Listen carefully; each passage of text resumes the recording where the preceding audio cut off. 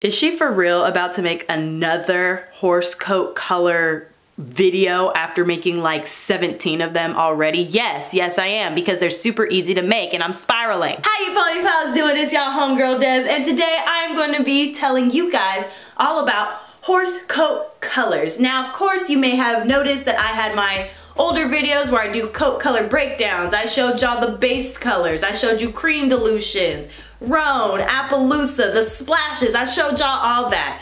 Yeah, I'm gonna be doing that again, but this time I'm gonna be more, I was gonna say more professional, but more professional in my sense, because you've seen my older videos. I talk really slow, I'm nervous, I'm in like a weird area, maybe the music is playing louder than I speak. I don't know why I didn't notice that until very recently, but yeah, we're gonna be redoing that. But at the same time, I'm gonna be going more into the genetic stuff. Now, I'm not gonna be the person where if you're taking a genetics course, I mean, you could use me to study, but I'm not gonna always use like the technical terms. I'm gonna be using terms that make more sense to me, or I feel would be better explanatory to the run-of-the-mill person who's maybe not taking that class, but they're really interested in how these coat color genetics interact with each other and create the animal that they may or may not have.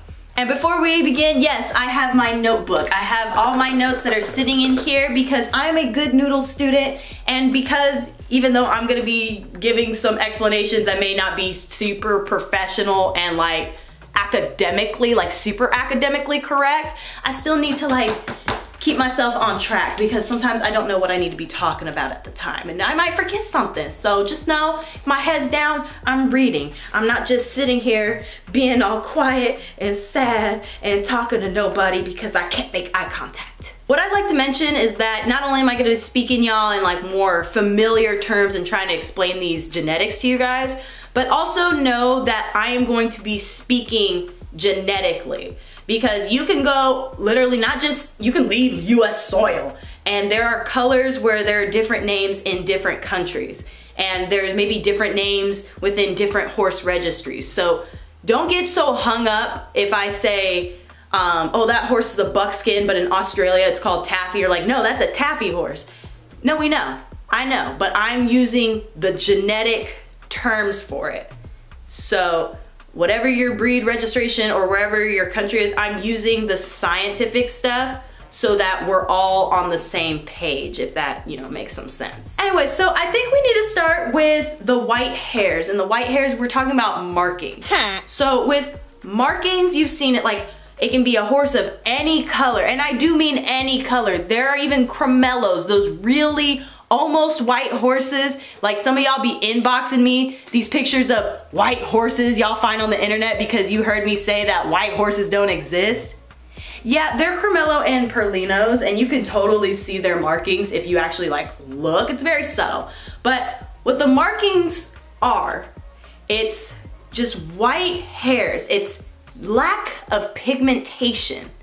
So it superimposes whatever the base coat color is. So regardless, if my horse is brown and it has a marking on it, it doesn't make it, oh, that's a brown and white horse just because it had a face marking on it. That just means it's a brown horse with a white face marking. And of course the markings all have different names for the face. You have stripes, snips, blazes, bald faces, medicine caps. And it's not only just for your face, it's also for the feet. You got your fetlocks, your pasterns, half pasterns, stockings. And it also goes in for those horses that actually are a certain color and white. I'm just saying that the markings itself, it's not technically the color of the horse. So these white markings, these white hairs on the face, on the legs, and some of them on the body, that doesn't mean that the horse is technically black and white or brown and white. Genetically, it's a black or brown or whatever friggin' other color it is, because it's not white, because white doesn't exist. It's that base color and the markings. And the markings all have different names that we're gonna cover later on. Aside from markings, there are some other non-white markings that are gonna be very important for you guys to understand throughout this whole series. And these are points. Points are colors that are on the legs of the horse. It's usually just right above its hocks and its knees, and they can also be on the outer rims of the ear, the mane and tail, and a little bit on the muzzle, you know? Those are called points, and most of them are black. So when I'm talking about points, I'm talking about specifically the coloring of the legs that's different from the body, along with the mane and tail and the nose. And you will also learn throughout this that points may not necessarily mean black, but we're building on what we got, you know? So you will understand what points are, but as we go, it's gonna get a little varied, and it's okay, it's fine. As long as you know what points mean, which is where they are located, and that's all that really matters. Another term that you guys may need to know is loci, which is the plural version of locus. And all you have to know about loci or locus is that it's just the destination, the genetic destination. If you guys aren't like super into genes, you just imagine, like, pretend my arm is a pair of alleles. These are important, but they're a pair of alleles, and let's say my horse is black. This is not part of the lesson, this is just a demonstration. But say the horse is black. So if it's black, that means where did they find out that the color was black despite the horse literally looking black? Oh, right here, this is the black locus, and that it's on. So if it's on, that means the horse is black. That's all it means. It's just a location, because you can even have horses like, well, the horse is black, but there's also a dun locus right here. The black is up here, the dun is right here. And it doesn't matter, you know, the dun could be on, the black is off, and the black is on, the dun is off, or both are on, or whatever the frick. It's just a location. That's all it means. So when I say loci, locus, it just means that's the location. You might be interested in what its genetic name is, how it's notated. So I will say loci and locus from time to time, but it's not entirely too important for y'all that are just here to hear about colors. You're not trying to get into like the full on genetics, writing down scientific papers type deal. For the more genetic side, horses have eumelanin and pheomelanin. Now eumelanin is responsible for showing black and slate blue colors, while pheomelanin shows the reddish to yellow shades. For eumelanin, it's actually very rare for the horse to show up as brown with the eumelanin really activated, but it can only show the horse as black or brown. That's why you never see horses that are black and brown. It's either black or brown. And why this is important is because there are horses that carry eumelanin and pheomelanin. Like, you know, when I was talking about in my sun bleaching video with black horses, how there may be some horses that are like truly black, but the sun beats down on them and it lightens their fur. But I also warned y'all that there are some horses that are not like fully black. They naturally have those reddish or gold or brown hues. That is the eumelanin, the black, interacting with the pheomelanin, those highlights. They're interacting with each other, so they're creating a dark-based horse with some highlights. So they do work with each other. When it comes to horse coat color genetics, one thing that you need to remember is that there is bases, there are base colors, and then there's these random genes that come over and they dilute it, and they dilute it in different ways. But just remember that there is base coat colors, and it's just these random genes that are interacting with it. And for the most part, these genes take whatever color the horse is, like its base color, and they lighten it, but they'll lighten it in different ways. Now maybe you went through the horse coat calculator thing that's online, and you're putting in the standard common name color for the dame and the sire. Let's say it's a black sire and a bay dame or whatever, and you click to the next one, and it asks if one of the horses, like, how do they carry the agouti and how do they carry extension, and then it says red factor and all this, and you're like, bro, I don't even know what this is talking about. So agouti, for a familiarity standpoint, just means black. Does it have black on its body?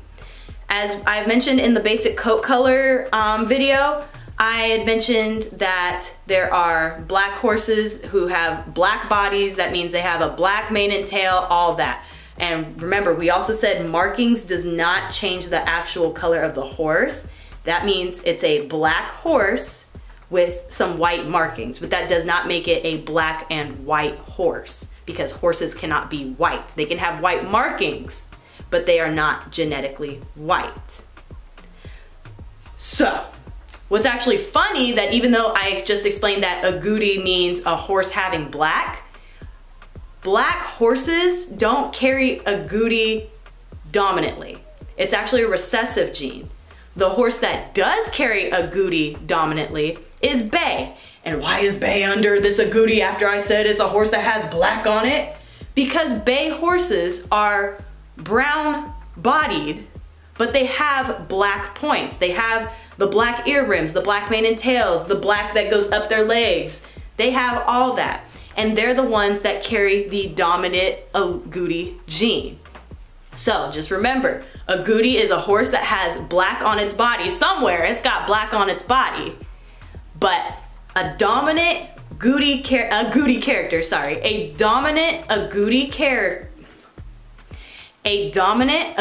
carrier is bay, brown body, black points.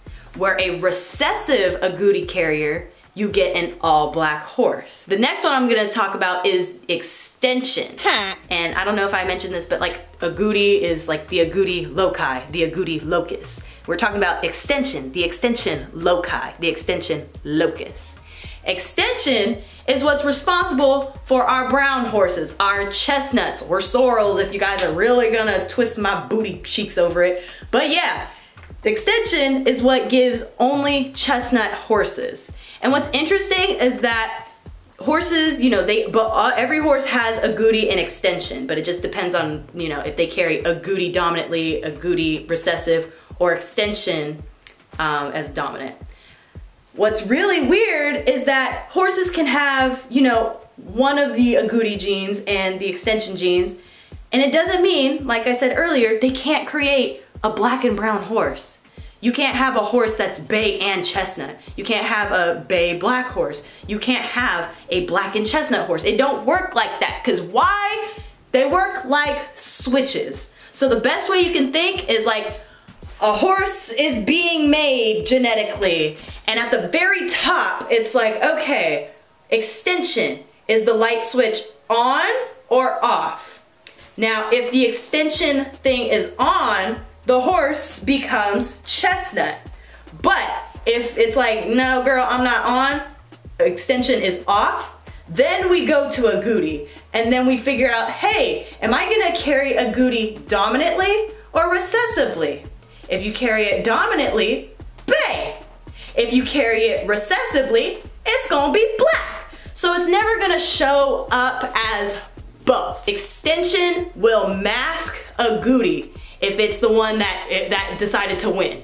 It will not be black and brown in any sort of way, and that's just how it works. Moving on, we already mentioned what a bay horse was, which was a brown-bodied horse with black points. But we also have something that's called wild bay, and this is a very rare occurrence where the horse is definitely bay, but as we mentioned before, with regular bay horses, the black extends up to their leg from their knees and above their hocks. Where wild bay, it's either like slightly below it or even just a little bit lower. It's a rare occurrence. I just wanted y'all to know about it, but she exists. And unfortunately, in the color genetic test, it will not show up whether or not your horse is a regular bay or a wild bay. It's just gonna come up as bay. So this is really just a visual for you guys. So do what you gotta do. Now, even though I don't generally like the term because it's like, in some ways it's incorrect, but also right now, scientifically it is correct,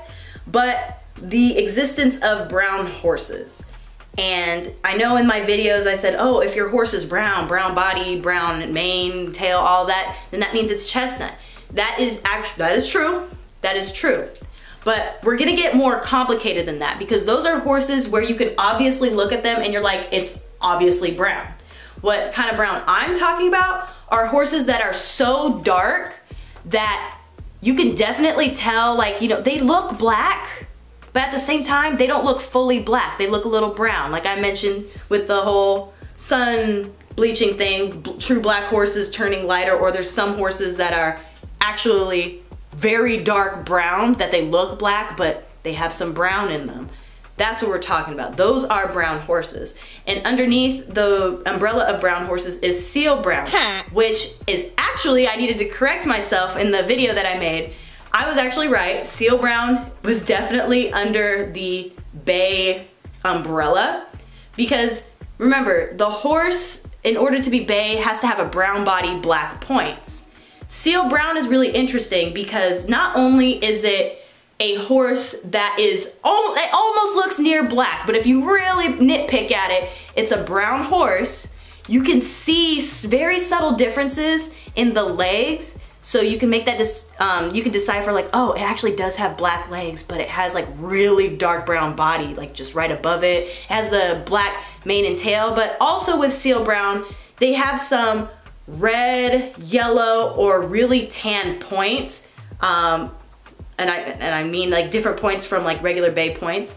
The points I'm talking about, you know, bay has the black muzzle, but maybe just a little bit near the muzzle, there is that expression of the yellow, the red, the tan. It can also show up just around their eyes.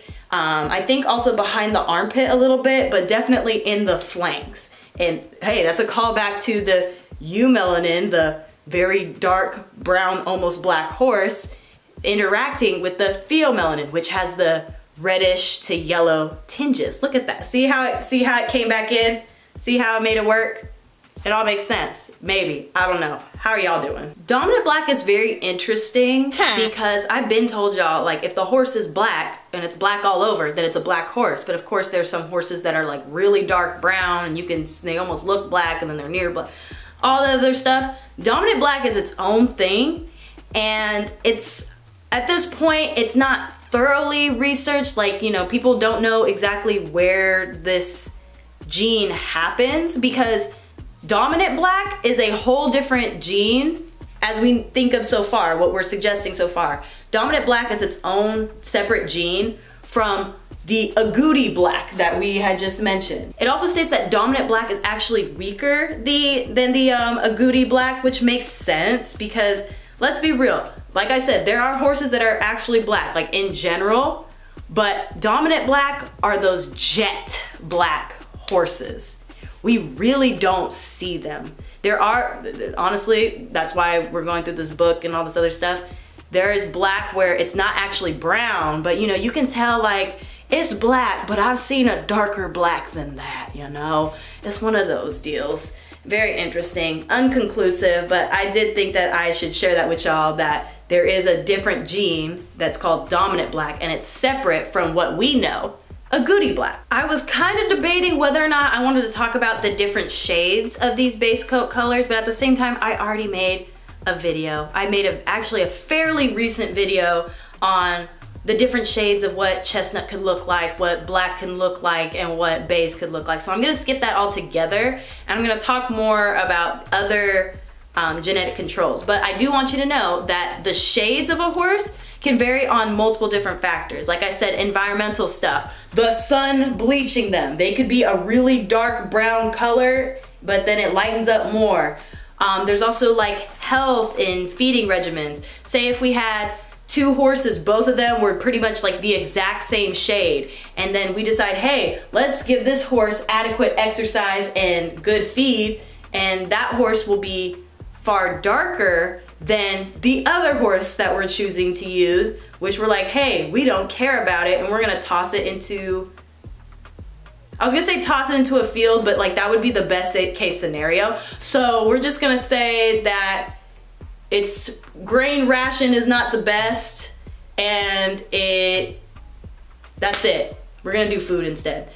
Great food, bad food. This horse is gonna be darker, this horse is gonna be lighter. Even though when they both started out, they were the same shade, it was the health factors that switched them up. The next thing we're gonna talk about in terms of genetic control is the presence of sooty or smutty. And sooty could be probably the biggest menace when trying to figure out the color of your horse, because sooty is when there are individual black hairs on the horse's body and it makes them appear darker. And it's really interesting because, you know, you can take a bay horse and it could be a sooty, it's sprinkled on top, it's called sooty bay, and it could make the horse look black, like it's usually like on the top of their body, so I always say like through their crest, along the withers, along their back, and on their hindquarters is black, but everything else is brown. And you're like, obviously this horse is brown, but there's some black parts of it that aren't the points that are kind of messing me up on whether or not I'm supposed to call this a black horse that probably has some sun damage or a bay horse. I did forget to mention that sooty is not to be confused with shade, where shading is like, you know, horse is a certain color, but it's like a different shade of brown. It's either a really dark brown or a really light brown.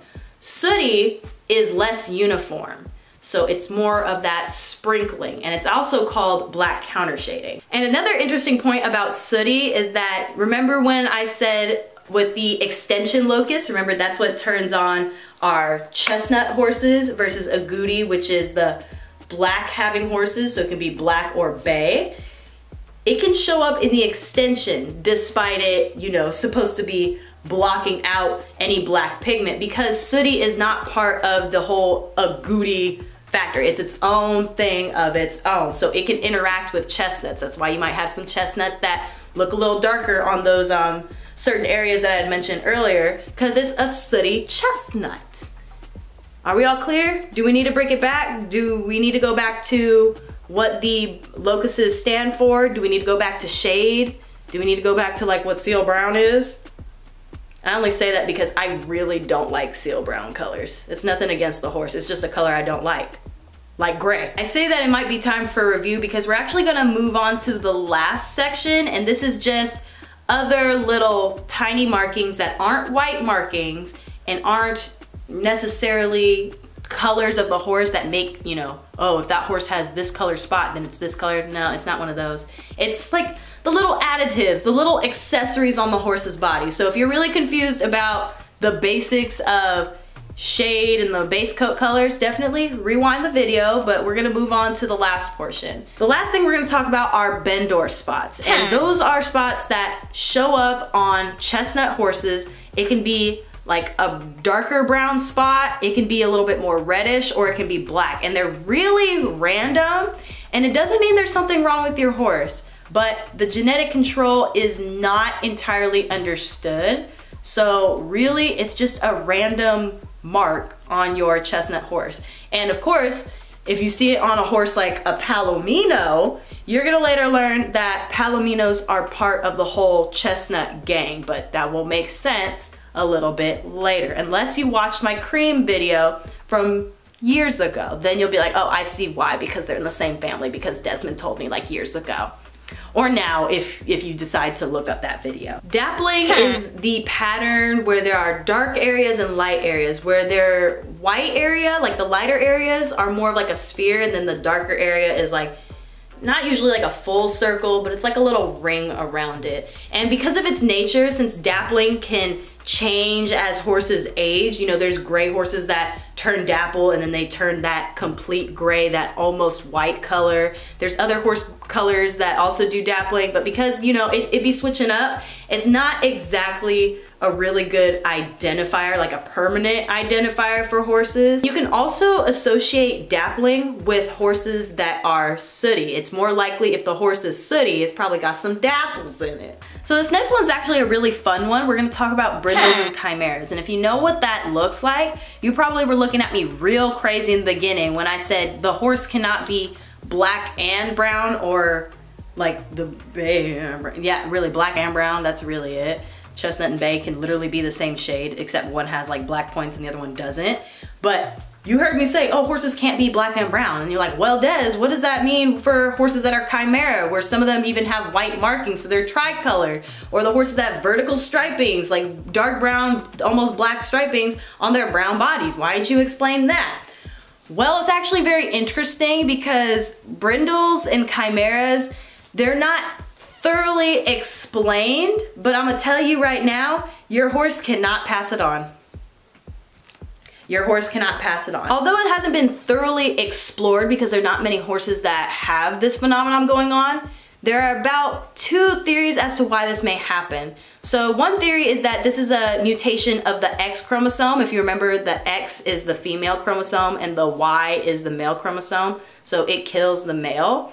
And this is due to a base change of the capolite polypeptide gene enhancer in the B cell.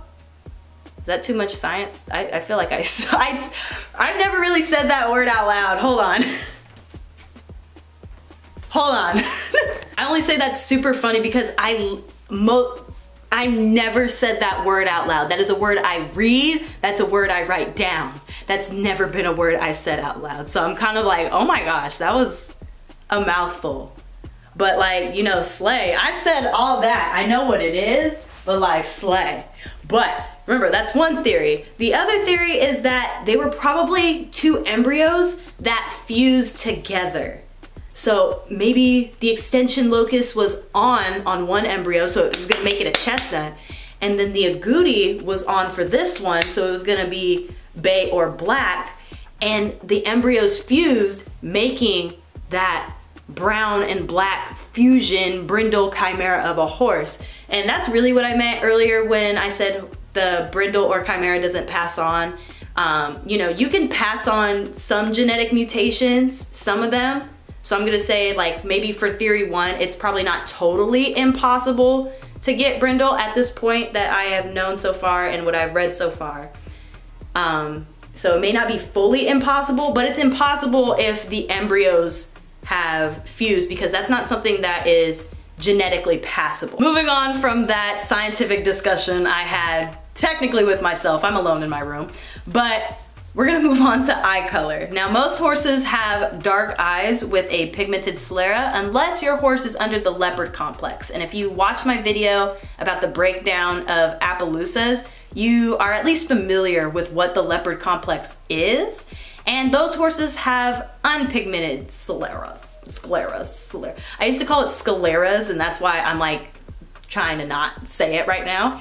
But also we have horses who can get amber and hazel eyes, and that usually happens when there is a horse who gets a dose of cremello in his body systems, but it's a lot more likely when the horse has a dose of champagne or pearl. Those are 2 other dilutions. Remember, there's a cream dilution, a pearl dilution, champagne. We're gonna cover that more and more or whatever. But those horses, they got nice little pretty eyes. But again, there are some horses with those amber hazel eyes, they're lighter eyes. There's even horses with blue eyes, like your Perlinos and Cremellos. I think it's more Cremellos instead of Perlinos.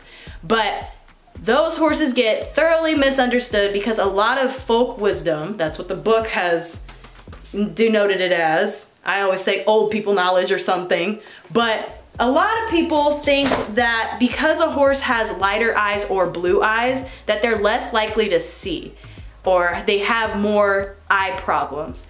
And so far we're finding that horses who just have colored eyes in general, they don't have poor eyesight. It's just unfortunate that, you know, some horse ocular abnormalities, you know, it just happens to look lighter than the eye. It's just weird.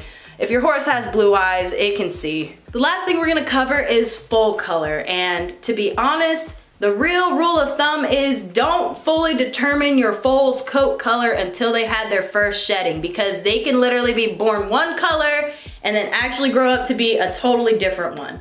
Now, most foals, they're born, they are paler than the color that they're supposed to be. But the opposite can be said for some horses that are like champagne. Champagne foals can be actually a lot darker, and then they shed out and they end up being light, shiny, and lighter than they were. And also this goes to show that, you know, these gray horses out here, they're not usually born with that lighter color. They're born black, or they could be born bay or chestnut, really. But you know, they're a different color. You thought you got a black foal or whatever, and now it's gonna be ashy white. I just really don't like the color gray. It's not my favorite at all. And a lot of y'all be like, oh yeah, because they get melanomas, right? It's like, no, I just don't like the color. I don't like the blue roan's my favorite color. I can't tell you why. Well, I like the color black. I like black animals. I like black and white looking animals. And of course, Blue Roan has like the black with the white hairs and it just looks cool. I just don't like grays.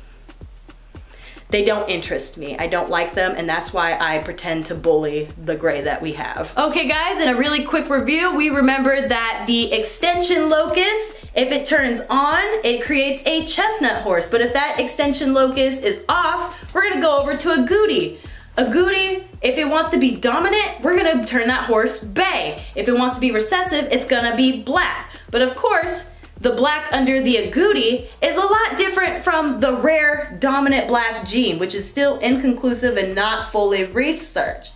We also talked about, well, we just talked about eye color. We talked about brindles and chimeras. We talked about the foal being a much darker or lighter color than what it's supposed to be when it grows up. What else did we talk about? Because I talked about a lot of things. We talked about shade. We talked about how shading is different from sooty. And honestly, I can't remember anything else. And I'm gonna shut up because this is a video and you guys can redo all this stuff and watch it over again. So we're gonna stop right there. My next video is gonna be about all the dilutions and we're gonna get all nice and deep with some dilutions. But always remember to refer back to this video or any videos that I've mentioned if you got lost, because some of y'all be beginners and then try to dive in real deep and it's like, girl, you gotta build. We gotta build on some things. Anywho, so my name is Destin Washington and I hope to catch y'all view on a different video on a different day.